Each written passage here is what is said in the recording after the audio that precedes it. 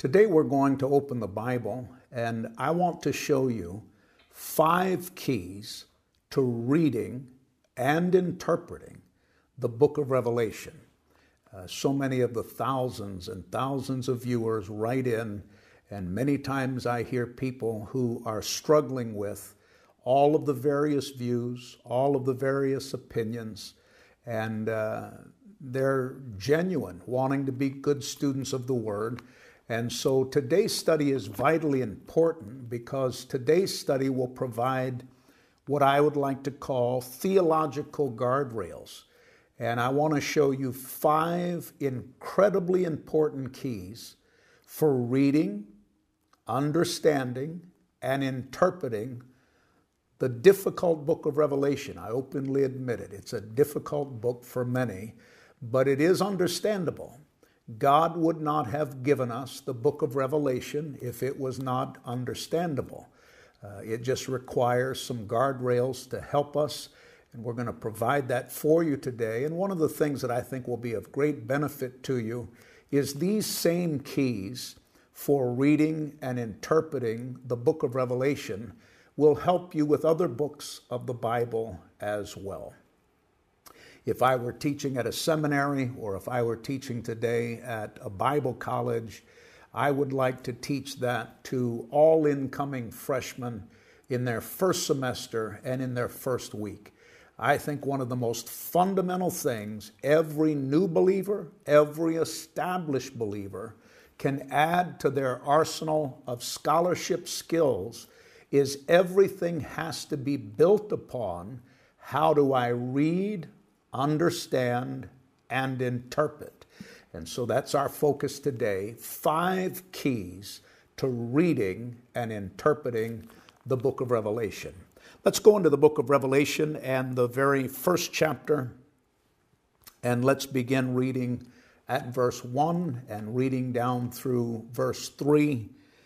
How I love this book.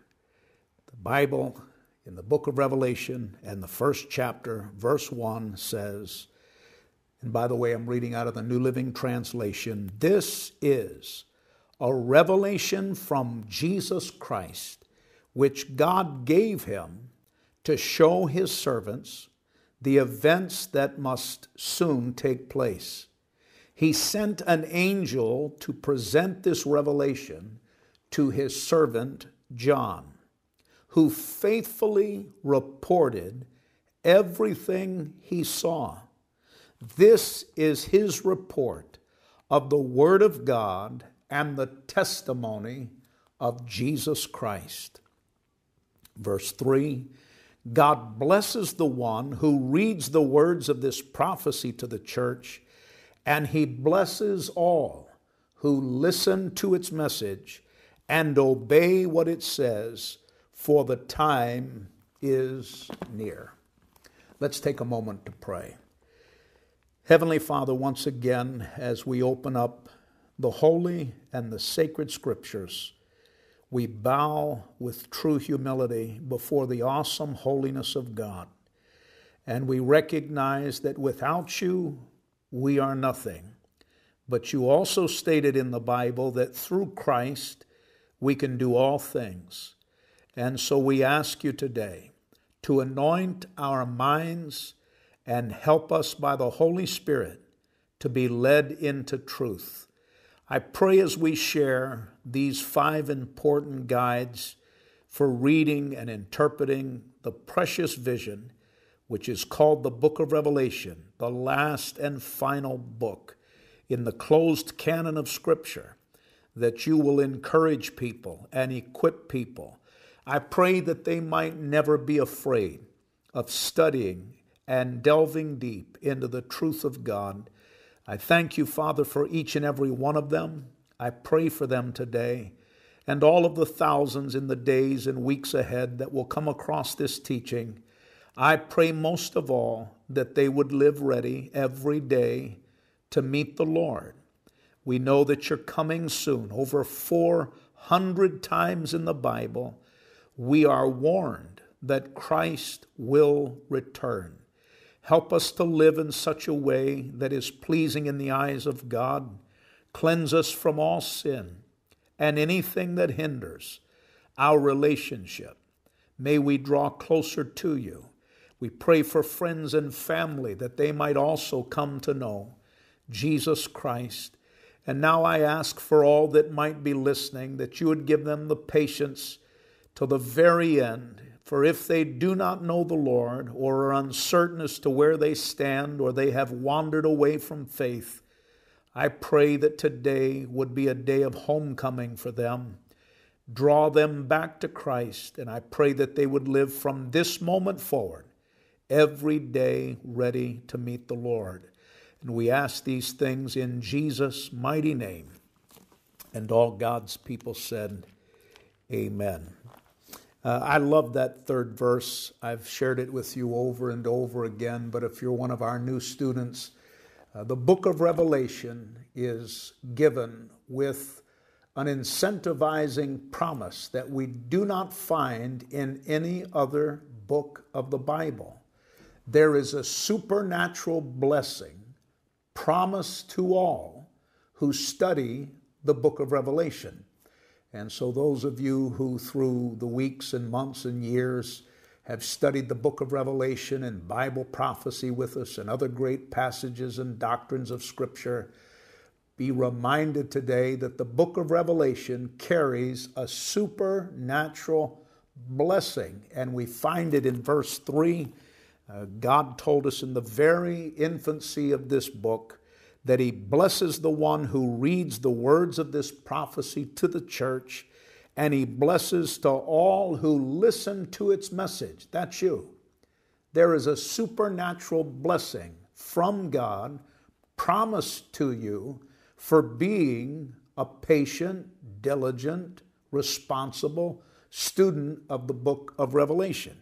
He blesses all who listen to its message and obey what it says, for the time is near. Let's get right into our study because I have much ground to cover. If you're taking notes, number one, the first key to reading and interpreting the book of Revelation, number one, read the book of Revelation with humility. Before I delve into the other four that are more systematic and more academic, I want to begin with an attitude, because attitude oftentimes determines what God does in our life and what God sometimes cannot do in our life because of bad attitudes. But sadly, there are some who approach the book of Revelation with an arrogance and a know-it-all attitude, and this is something that God is never pleased with. So the first key to reading and interpreting the book of Revelation is to read it with a spirit of humility. Let's just be honest. The book of Revelation is not an easy book to read. Now, I have studied it pretty much my entire life. Since I was a child, my father was a pastor, and had the privilege, and believe me, I count it as an incredible privilege to have a Christian mother and a Christian father and to be raised in the presence of God and in church and in the fellowship of God's people. And my father as a child used to bring prophecy teachers in from time to time to hold special meetings. But I became, before my teen years were completed, I had this interest in Bible prophecy, in the book of Revelation, its counterpart in the Old Testament, the book of Daniel, 1st and 2nd Thessalonians. The prophecy of the Bible was important in the early part of my own walk with Christ because it gave me evidence. Because sometimes we make the mistake in the faith to tell people what to believe without telling them why we can believe it. And as a young man, and I still do, I have a mind that works through what some people call analysis and synthesis, which simply means I like to see things taken apart and put back together in a way that makes sense. And if you've never had questions about the Bible, you've never studied the Bible. And so prophecy as a young Christian, finding my own way in faith, Prophecy and Bible prophecy was important to me because it was provable. And that's why I spend so much time talking to you in our studies about provable things in prophecy. Now, do I have strong beliefs about prophecy? Of course I do. But both student, don't miss this, both student and teacher, when it comes to the book of Revelation, must always have a spirit of humility, because the book of Revelation is not the easiest book to read and to interpret. I always tell people, avoid individuals who have an attitude about teaching Revelation. I call it, Revelation made easy approach. And there are plenty of people like that. They come to the book of Revelation and they, try to break it down. Let me give you a classic example. I actually received on my iPhone this morning a video, and it just came up on my phone. Of course, our phones have intelligence, artificial intelligence, and they listen to what we say. And so your phone figures out what you like, and you'll get advertising and you'll get suggestions along what you enjoy. So needless to say, many times on my iPhone, things pop up that pertain to scholarship and theology, and in particular Bible prophecy. This actually happened. I am not lying. This morning, a video from a well-known ministry that will remain unnamed. Their video was entitled, a YouTube video, Understanding the Book of Revelation in 5 minutes. I kid you not. The title of their video was Understanding the Book of Revelation in 5 minutes. Now, the very title should tell any competent Christian that is a teacher that should be avoided at all costs. Because anybody who tries to take the book of Revelation and turn it into a quick and easy approach methodology is not the kind of mentor or pastor or spiritual leader or teacher that should be of interest to you. You're going to have to approach the Bible and the book of Revelation with humility and a teachable spirit, and be willing to learn. And I promise you that will not happen in 5 minutes. The other thing that I would want to caution you on is to be very cautious of teachers and those who approach the book of Revelation and prophecy that have all of the answers, and all of their answers are perfect, and they as teachers are not teachable. They are locked in, and they're argumentative, and they're forceful, and they're dogmatic, and they're unbending. Any quality spiritual teacher worth following should approach the book of Revelation with an admission, as I often admit to you. I'm admitting it to you right now, that there are certain views and certain interpretations in the book of Revelation that have been debated throughout the centuries by incredibly devout, intelligent, academic minds. Do all Christians throughout all church history agree on all of the details of the book of Revelation? No, they do not. Now, we should be firm enough in our convictions if the weight of Scripture supports something. It certainly is not out of line to say, I believe the weight of Scripture strongly supports, ABC or whatever it is that you're teaching and talking about. But under this first key of humility, be cautious of people who try to give you a book of Revelation in 5 minutes overview. Be careful of teachers and mentors and spiritual leaders who also are unbending and harsh, and anybody who doesn't agree with me is demeaned and so on. That is not the proper way to approach the book of Revelation. Another caution, be careful of those who promote themselves as experts in eschatology or experts in Bible prophecy. It has been said, and it is probably true, that no true expert needs to call themselves an expert. And usually those who claim to be experts, you'll find with time they rarely are. So always be cautious of a self-promoting Bible prophecy expert. We all should be learning together with a spirit of humility. Always read Revelation with a teachable spirit. Don't miss what I'm about to say. All of us, including myself, there should always be a willingness to change our view if the weight of Scripture bears out something that we may not have previously understood.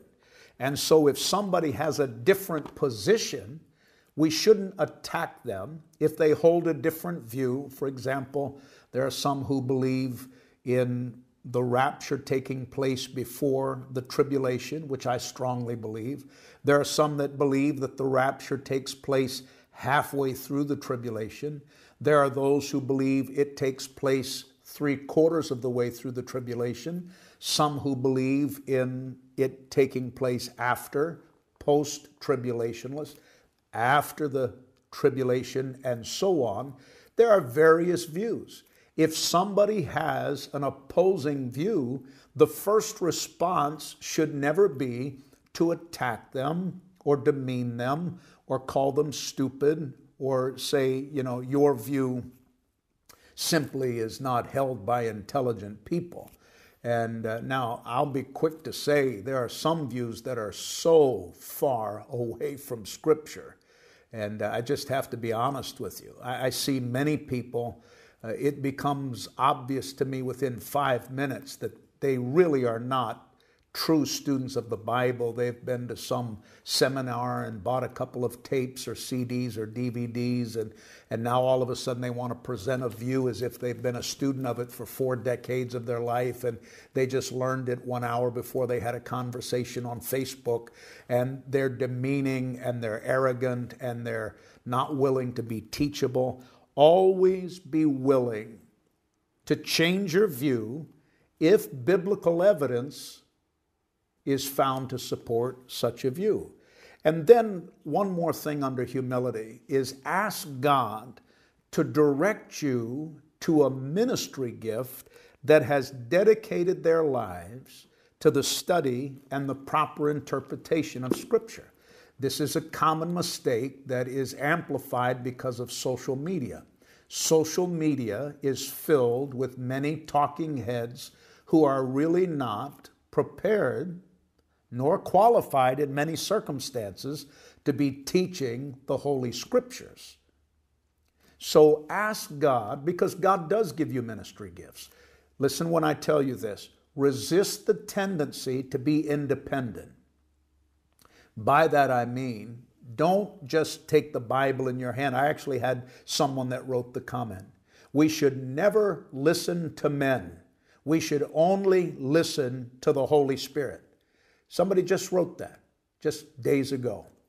And they were commenting about individuals on one of our YouTube videos that had over 100,000 views and had several hundred comments. And this person was making comments, you should not be listening to this man. We should never listen to men. We should only listen to what the Holy Spirit tells us. And we should never listen to men. Well, that's simply not biblical. God has given ministry gifts to help the church, to teach, to equip, to correct, to guide. And it's not that those individuals who are given callings by God, anointed by the Spirit to fulfill certain biblical gifts are above error, but God certainly will reveal to you ministry gifts who have proper attitudes and proper scholarship. Open with me into Ephesians chapter 4. Ephesians chapter 4. And go down to verse 11. And let me read to you through verse 13. Ephesians chapter 4, verses 11 through 13. Now these are the gifts Christ gave to the church. Highlight that. Christ gave gifts to the church. And then it announces what those gifts are. The apostles, the prophets, the evangelists, that is my particular calling, the pastors, and teachers. Those are 5 ministry gifts that God gave to the church. The apostles, the prophets, the evangelists, the pastors, and the teachers. And those ministry gifts were given throughout the church age. In other words, they weren't just for the first century church. They were given for the guidance and the strengthening and the advancement of the kingdom of God throughout the church age. Verse 12, their responsibility is to equip God's people to do His work and to build up the church, the body of Christ. This will continue until we all come to such unity in our faith and knowledge of God's Son that we will be mature in the Lord, measuring up to the full and complete standard of Christ. So this is of utmost importance. You must be humble and teachable as you come to the book of Revelation. It should be a part of your prayers. It's a part of my prayers on a regular basis. Lord, I humble my heart in your holy presence as I study the book of Revelation or whatever I'm studying. I ask that the Holy Spirit guide me into truth, correct me if I'm wrong, bring people into my life who can help me become a better student of the Scriptures. Then rule number 2, interpret Bible prophecy literally. I'm going to back that up. Rule number 1, we have to approach the book of Revelation. When we read it and want to interpret it and understand it, we must build upon the foundation of humility and a teachable spirit. As I already said, number 1 is attitudinal. You have to have the right foundation, the right spirit, the right attitude if you're going to allow the Holy Spirit to be a part of teaching you the things of God. These last 4 are theological and hermeneutical. Now, hermeneutical is just a seminary word or a Bible college word. Hermeneutics refers to the proper interpretation of Scripture. I'm currently chairman of the board of North Point Bible College and Seminary. All of our students have Hermeneutics 1, Hermeneutics 2, because how we learn to interpret Scripture, those that are going into full-time ministry, one of the most important things that is learned is how do I properly open the Bible, read the Bible, interpret the Bible, and communicate the Bible. So these last 4 guardrails on how to read and interpret the book of Revelation are theological and hermeneutical. These are things that if I were teaching you in a classroom setting, these are of utmost importance. So number 2, interpret prophecy literally. Interpret prophecy literally. The dictionary defines literal as belonging to letters. I've always found that definition quite interesting as well as provoking. When we talk about literal, it comes from a root meaning to belonging to letters. It also says that literal interpretation involves, quote, based on the actual words in their ordinary meaning, not going beyond the facts. Now, I want to give you a gold nugget. Don't miss it. Of all of the 5 keys to reading and interpreting the book of Revelation, this key is the essence of all matters. Do not miss it. literal interpretation is the essence of reading and interpreting the book of Revelation. Now, when I speak of literal interpretation, it's sometimes also referred to in classrooms as normal interpretation. It is important to clarify and define not only what is meant in the book of Revelation, but equally important to understand what is not meant. And sometimes one of the keys to learning what is meant is to eliminate what is not meant. A respected scholar by the name of Dr. David L. Cooper states what has been known as the golden rule of interpretation. Why don't you write that down in your notes, and I'll go over it slow enough so that you can include it. The golden rule of interpretation. Quote, he said, when the plain sense of Scripture makes common sense, seek no other sense, period, end quote. Let me give it to you again, and that truly is a gold nugget in hermeneutics and interpreting the book of Revelation and other books. When the plain sense of Scripture makes common sense, seek no other sense. He went on to add, take every word at its primary, ordinary, usual, literal meaning unless the facts of the immediate context, studied in the light of related passages, and axiomatic. Axiomatic is an adjective that just simply means self-evident.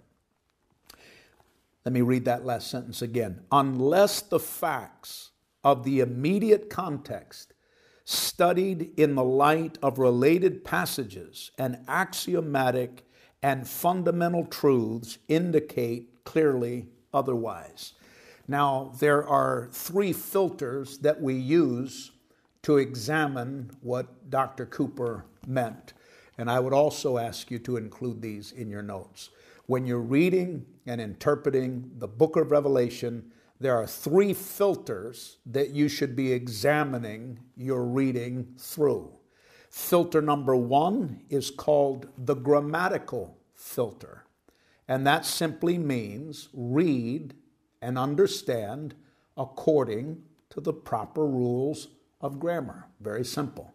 The second filter in reading and interpreting the book of Revelation is called the historic filter, which simply means do not exclude the proper history of what the author is reading and who he is speaking to. And many people are oftentimes guilty of that. You'd listen to some people who teach on the book of Revelation, you'd think the entire book of Revelation was written from Donald Trump forward. You would think that everything in the book of Revelation was specifically for the United States and the Beltway and the Capitol and Washington, D.C., and Democrats and Republicans and so on. My friend, that should be an absolute red light for you. If you hear anybody teaching the Bible and they are trying to take the historical, contextual, grammatical writings of the book of Revelation and point it at modern days. Now, there are things in prophecy that address modern days, but the book of Revelation was not written to support nor to destroy American politics. You have to understand its consistent historical setting if you're going to understand what it means for proper application today. And the third filter, obviously, is the contextual filter. We have to always read Scripture in context. We can't take verse 3 out of a chapter and build an entire dogma or doctrine on a single verse that's not consistent with what that verse is written in, considering its context. And I've taught you this over and over and over again, but it bears repeating. We have hundreds, sometimes over 2,000 recently, new students in a single month. So those of you that have been following us for years, pardon me for reiterating some things that are absolute foundational truths, but that's how people learn, is by repeating it and reiterating it over and over and over again. When we read the scripture, we read text within context. For example, if we're reading a verse in chapter 7 of the book of Revelation, we have to read probably chapter 6, chapter 7, chapter 8 to get an overview of the context from which the text we're reading comes from. And then we have to examine it by the overall narrative. You need to read the entire book of Revelation. At some point in your life, if you're a serious student of the book of Revelation, you need to sit down and read it in one setting. Start at chapter 1, verse 1, go all the way through the end, and set aside some time to read it in full narrative. So those are very important filters that we use in reading and interpreting the book of Revelation. We have the grammatical filter, we have the historical filter, and we have the contextual filter. The literal fulfillment, I love this, pay careful attention. The literal fulfillment of past prophecy means that we should interpret future prophecy to be interpreted literally. Write that down. Let me give it to you again. The literal fulfillment of past prophecy, the literal fulfillment of past prophecy means that we should interpret future prophecy to be fulfilled literally. Now let me just give you a quick example of that. When we study the Old Testament, and let's just use for an example the prophecies concerning Jesus Christ, the promised Messiah. When we read the prophecies of Jesus Christ, his first coming, his birth, the details of his birth, his child rearing, his nurturing, his ministry, his death, his resurrection, his ascension, etc. All of the things that were prophesied about Christ in the Old Testament were fulfilled literally in the New Testament. So that provides a rock-solid foundation and strong argument for the literal method of reading and interpreting the book of Revelation. Dr. Gordon Fee, in the world of academia, he's beloved and an icon. He actually passed away on my birthday, just the 25th of October. Great man of God, and he was the longtime, highly respected president of Gordon Conwell Theological Seminary, which is literally just down the road from North Point Bible College and Seminary, where I serve as chairman. As a matter of fact, we have a cooperation with student bodies concerning libraries. They have access to our library. We have access to their library. Many of our students have taken some courses there and so on. Great man of God, full gospel, Pentecostal in his beliefs. He passed away, but I've read him through the years in some of his writings.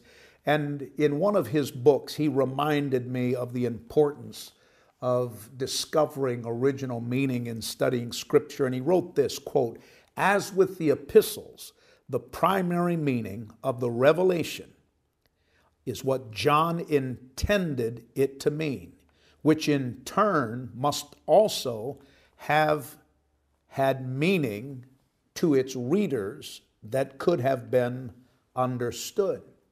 In other words, Dr. Gordon Fee was saying, to understand the book of Revelation, we have to understand it in light of what it meant in John's day in order to understand what it means in our day. Very powerful, very basic, but that, my friend, is solid gold as well. To understand the book of Revelation, you need to understand what the author of the book, John, what he wrote and what it meant to the people in his day. Because if you don't understand the book of Revelation from John's perspective, writing it to the people of his day, then it will limit how you interpret it in our day. That's why those who try to take the book of Revelation and tear it apart to fit political narratives or some other type of dogma that deals with the 21st century church, and they have no understanding as to what John was saying to the original church, the 7 churches mentioned there in those first few chapters, the last mention of the church, Revelation chapter 3 and verse 22 until closing salutation. But if you don't understand what John was saying in his day, then it will impair you in reading and understanding what it means in our day. Number 3, when interpreting symbols, look for a literal reference. And perhaps nothing is more confusing to the new student of the Bible and the new believer and those who are studying the book of Revelation for the first time is the interpretation of symbols. I would quickly admit that perhaps the most difficult aspect of interpreting Bible prophecy in the book of Revelation is understanding what all of the meanings of the symbols are. For example, the book of Revelation talks about horns and beasts and stars and various colored horses and on and on. There are symbols found throughout the book of Revelation, and a lot of new believers and even seasoned believers, they get to the symbols and the symbols become the roadblock for them. They just can't get over the hurdle and they just close it up and say that, that's just one book I'll never understand. Please don't have that frustration with the book of Revelation. It is vitally important to who we are currently. So it's critical at the very outset of understanding the book of Revelation that when symbols are employed in the book of Revelation, you will usually find a literal definition as to what the symbols are. For example, when we read of the 7 stars in Revelation chapter 1 and verse 16, we just have to read down a little further into Revelation chapter 1 and verse 20, and it tells us that those 7 stars are 7 angels. And so the symbolism, if you're not reading again, not reading in context, just reading a text, finding a symbol in a text, getting frustrated and saying, I'm done. That's just too much for me.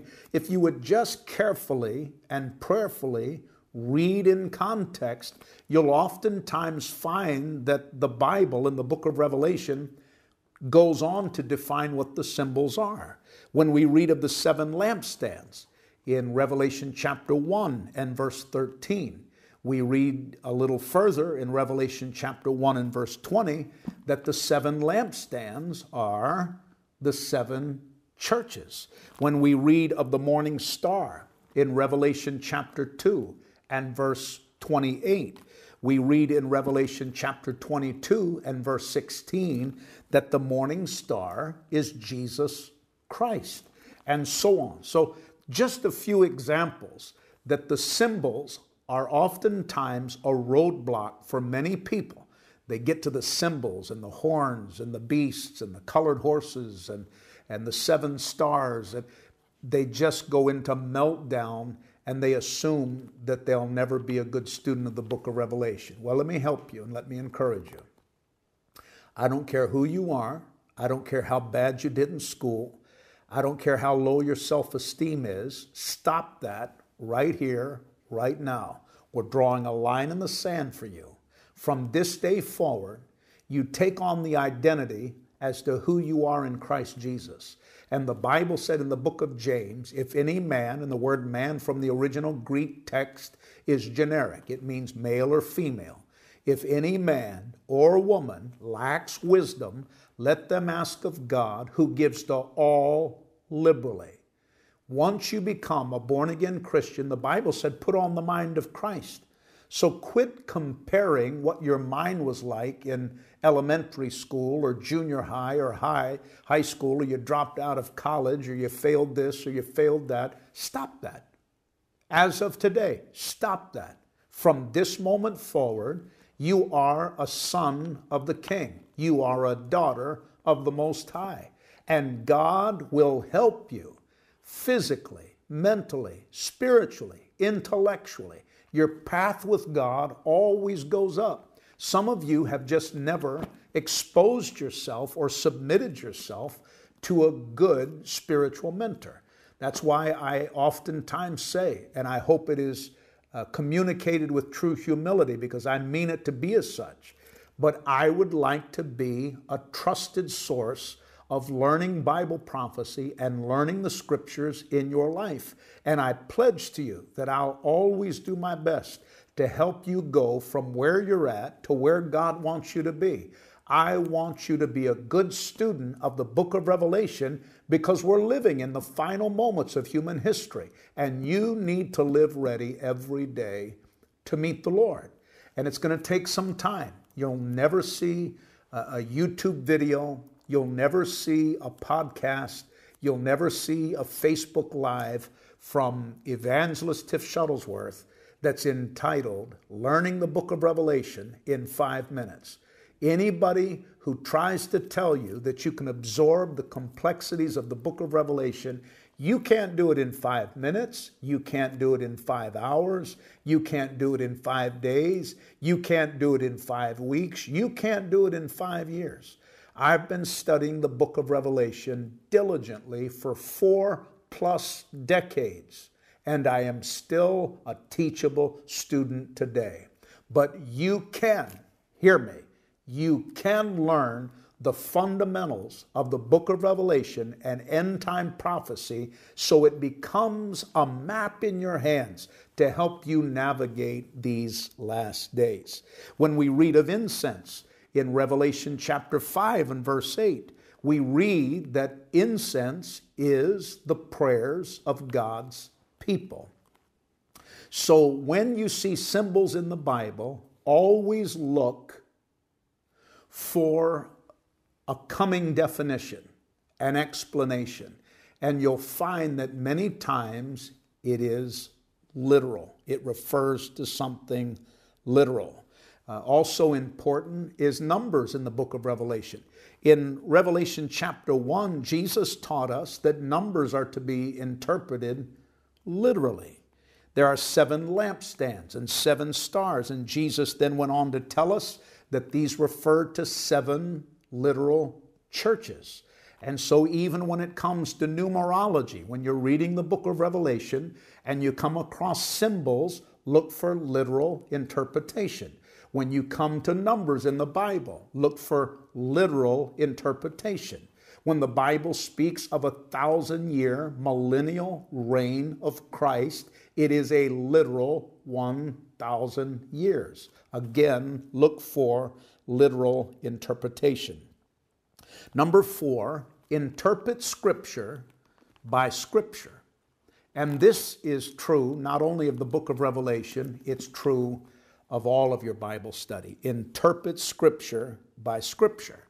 As we interpret Scripture by Scripture, the prophetic picture will become more and more clear, more developed, and more complete. Now, what do I mean interpret Scripture by Scripture? Well, when you find a truth in the Bible, when you read the entirety of the Bible, you will always find things that support that truth in other places. The Bible has no contradictions. Don't ever forget that. There is no contradictions in the Word of God. And so what Daniel taught us in his vision in the Old Testament, many of the truths of that are found as counterparts in the book of Revelation.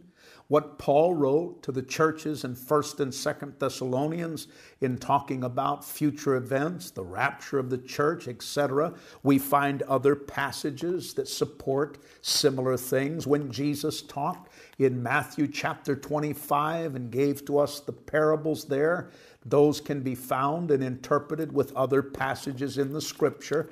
Interpret Scripture by Scripture. Again, going back, we never take out a single text. Like, for example, there's a passage in Ezekiel that talks about the two wings of an eagle. And many times through the years, people have said, well, that refers to the United States of America and the U.S. Air Force airlifting Jews and bringing them back to Israel. Well, that's simply not true. We can find by taking Scripture with Scripture that in other passages we know exactly what that is. But that's why we have these absolutely unlettered teachings that are available and flood us in social media. Please, I know I warn you about this all the time. Please be careful as to who you listen to. Quit listening to videos that are forwarded to you from people you don't know. Discipline your time. Whatever you're going to do concerning the learning of Scripture, discipline your time to listen to trusted scholarship. Listen to people who have integrity in their scholarship. And quit listening to people who are trying to take prophecies in the Bible and attach them to American politics or a specific type of plane in the Air Force. Those types of things should be major blinking red lights that you're not going to learn the book of Revelation or prophecy in proper context. Especially true with Bible prophecy, let Scripture interpret Scripture. And then fifthly and lastly, be careful to distinguish between fulfilled prophecies and unfulfilled prophecies. You have to remember, if you're going to be a good student of eschatology, if you're going to be a good student of end-time events, one of the things that I'm teaching you now, tuck it up here, don't ever lose it. There are multiple prophecies in the Bible that have already been fulfilled. And there are multiple prophecies in the Bible that are yet to be fulfilled. And so the proper reading and interpretation of the book of Revelation, you must always have that as a guiding examination point. There's fulfilled prophecy, there's unfulfilled prophecy, and carefully distinguishing between what has been fulfilled and what yet remains unfulfilled is a key to accurately interpreting prophecy and putting together what I oftentimes call a prophetic outline.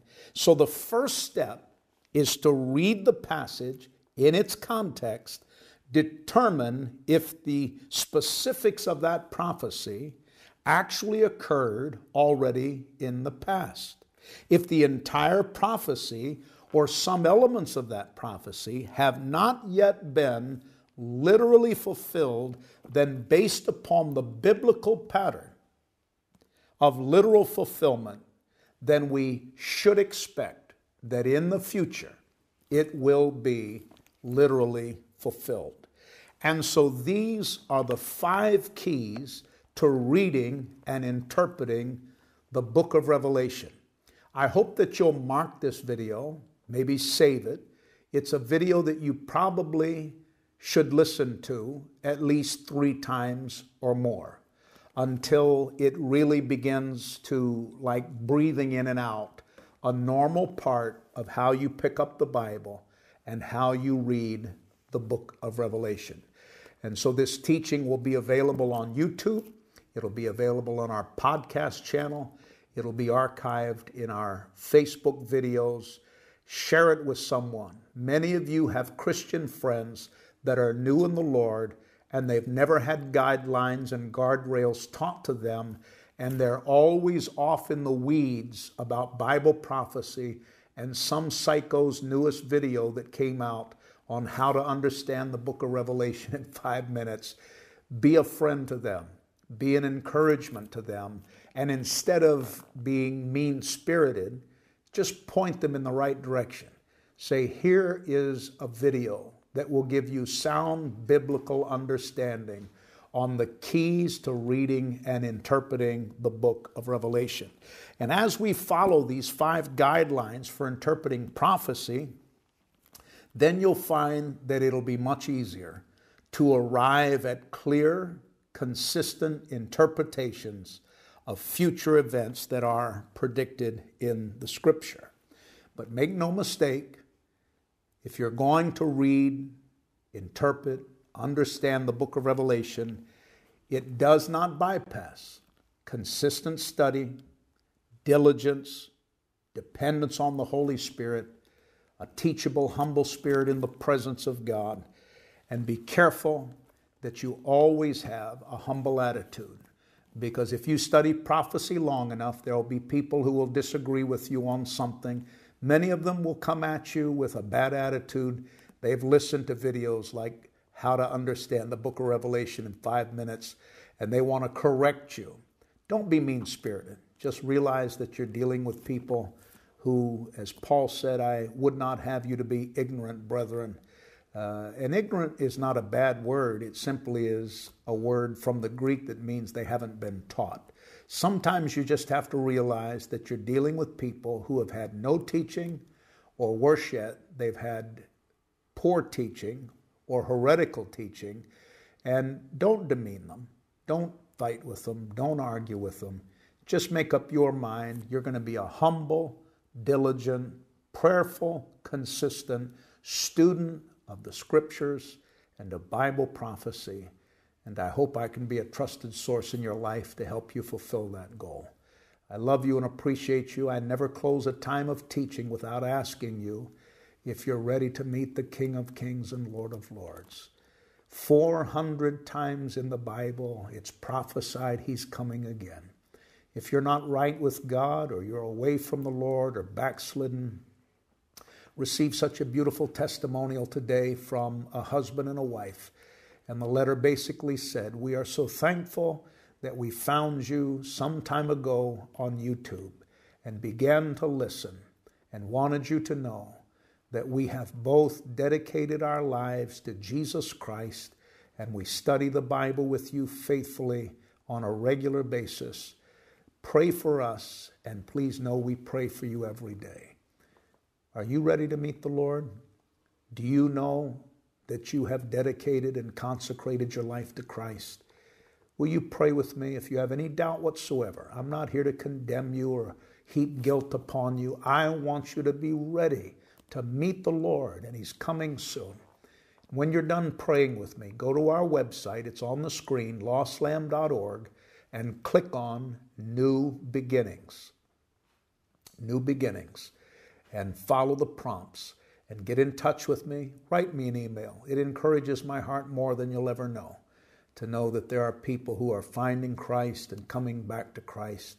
If you need to do that, pray with me right now. Just say, Heavenly Father, today I recognize my sin and I repent. I confess my sin, and in faith I turn my back on sin and today turn my heart to Christ. With the blood he shed upon the cross, cleanse me now. Come into my heart. Be my Lord and my Savior. Keep me ready for your soon coming. In place of my weakness, fill me with the power of the Holy Spirit, and keep me steady and stable on the path that always leads upward. Today I vow I will serve Jesus Christ all the days of my life. In Jesus' name, amen and amen.